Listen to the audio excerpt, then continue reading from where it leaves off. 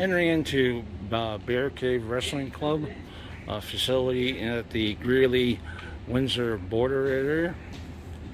Owner of the club is Ben VomBaur.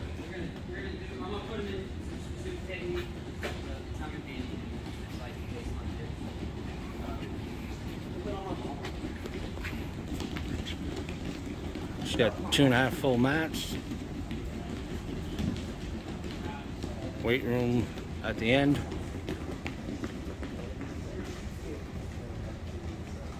Out is not a big deal.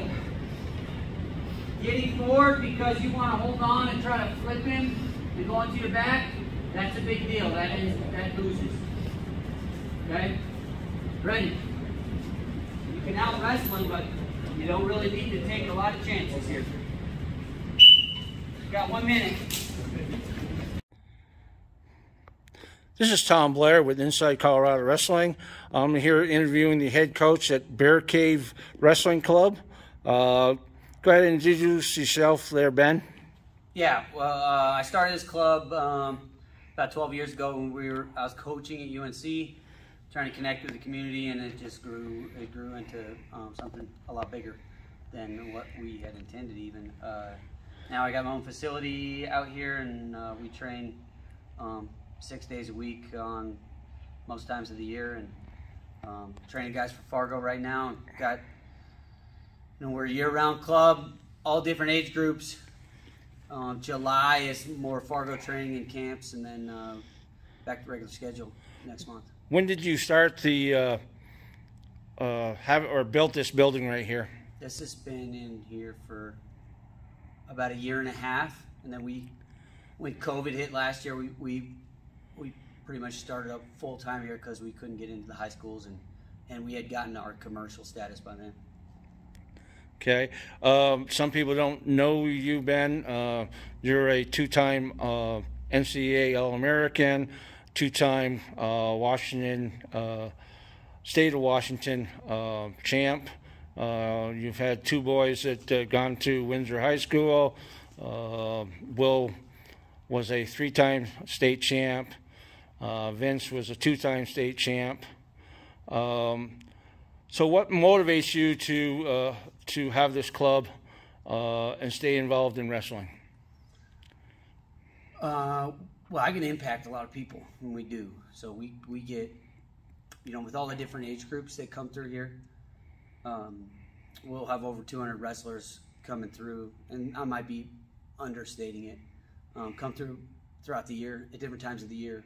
So preseason, and then our folk style season, which we do have some high schoolers still train with us then, and then our freestyle season. And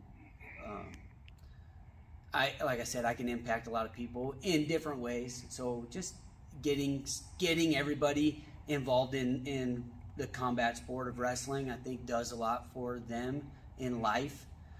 And even if it's not their main sport, and maybe it's just something they do for a season or two, I want them to have a good experience and learn some things from it.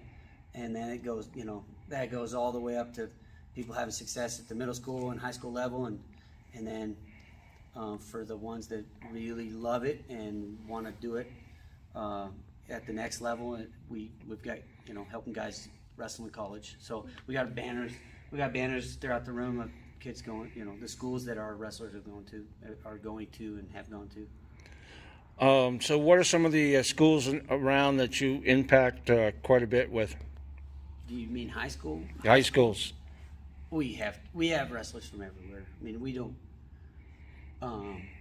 We're not a feeder program for anybody. We're closer to Roosevelt and Windsor and Severance and the Greeley schools and Fort Collins, but we have wrestlers. I mean, throughout the year, we'll have wrestlers from 20, 25 different high schools training with us, and it's not my boys went to Windsor High, and Windsor High had a lot of wrestlers in here and helped them with success. But we're feeding everyone all the way down to the Denver schools. Okay. Just trying to look. I mean, here's the bottom line: if you want to get better at wrestling, I want to help you. And You can come from anywhere. We got guys who come from the mountains. We got guys who come from the plains. We're here to help. We're here to help those who want to work hard and stay dedicated. And if you do, this is the place to be. So you start the kids in the youth program. What's the lowest level in the youth program as far as age-wise? 6. Start them at age 6. I know some of them are ready before then, but that's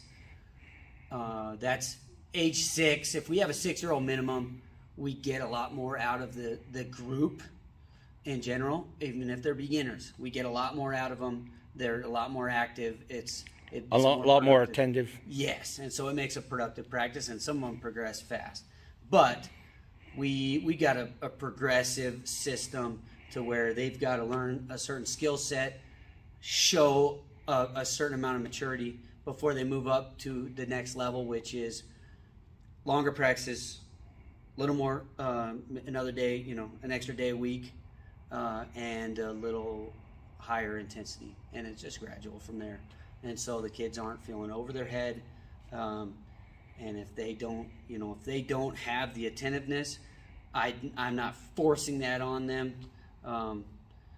All the classes are at a higher pace, and is different structure, but keep them engaged. They have fun, even at all the levels. But the intensity moves up. How much they're on the mat, how much live, it progresses if they're ready for it. But they got to be ready for it. They have to be able to learn skills, learn moves, learn skills. Which there's some difference. I mean, if you can't hop on one leg from one side of the room to the other, then I'm not teaching you how to leg ride or something with a higher set of coordination. Right. So it progresses with what they're ready for. Okay. How much training do you do with the high school kids not off season? I know they do a lot of summertime training here, 2 or 3 times a week, a couple times a day. What about during the season? During their high school season, it's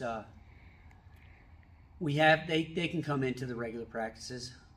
So those go at night. Those are at 7. And look, here's the thing. Some of them get enough at their high schools. Some of them don't, and they don't have good training partners. So they need a little bit more, and they can come here just to get some higher, some more live. I mean, right. Some of them just don't get enough, and it's with their training situations, and it's not always the also going fault. With the old saying that iron sharpens iron. Yeah, I mean, just if you are at a program that has lots of workout partners, you may not need it. But if you're at a smaller school and you only got 10 guys on the team and they're not all around your weight class, you might need to get some extra in. So that's what I have available for them in the regular season. So what do you see the future of Bear Cave? Continue to grow with what we're doing now. I mean, I want to see guys graduate high school. I want to see our wrestler. I mean, if you're talking about how big are we going to grow it, I don't know. What I get enthused about is seeing guys come back from college, or seeing guys that maybe they don't even go off to college, but they're working, and then they want to give back, and they're starting their own clubs, or they get involved and stay involved in our club, and just being productive members of the community. And I enjoy the reach we have with so many wrestlers, and watching them progress as people, and good impact in their life. This being a full-time club, year-round and everything, I'm sure you don't do it all by yourself. Who else do you have helping you? I got really good assistants, and Ben Barros has been with me for a long time. His son's in middle school, and he's able to coach all the different age groups, and he understands the expectations in the room, and he can run a room, he can work individually with somebody, can run conditioning. I mean, he's a guy that he's got it all figured out, and fortunate to have him. Chaz Paulson he wrestled at University of Wyoming. He's a Colorado guy, lives around here now, helps out. He's been helping out a lot with our bigger, older guys, and he's about 200 pounds, so he's able to. He's one of our main coaches in here now too. Runs practice, wrestles with the guys, does a variety of things. Now you also run summer camps. Tell us a little about that. So the end of July and the beginning of August, we'll have camps for different age groups. We've got a Little Hammer. So we did our youth camp it sold out with 50. We max out at 50 just so we can make sure everybody gets a good experience. Little Hammer's coming up, middle school camp and high school camp. So, you know, that Little Hammer's is for experienced youth wrestlers, no, not beginners. And camp is awesome here. So they learn high-level technique. They get, you know, great partners in here. And then in between, they do fun stuff. So we play paintball. We have the little guys, they play Nerf wars. We set up a bunch of barricades in here and they play Nerf. Older guys play paintball. And we do different activities. I mean, we're playing disc golf. We compete in everything. Bags. We just there's a bunch of different competitions. So it's fun downtime. It's a full day camp and overnight camp for the older. So if someone hasn't heard about Bear Cave and needs to find more information about your club and what you do here, how do they go about that? Get on our website, bearcavewrestling.com.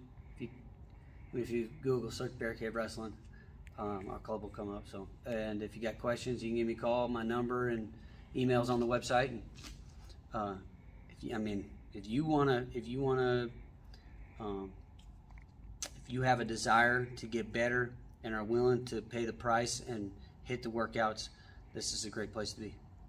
Well, thank you for your time, Ben, and keep up what you're doing. Your success around the state with the youth club and helping out with the high school is well noted. Thank you.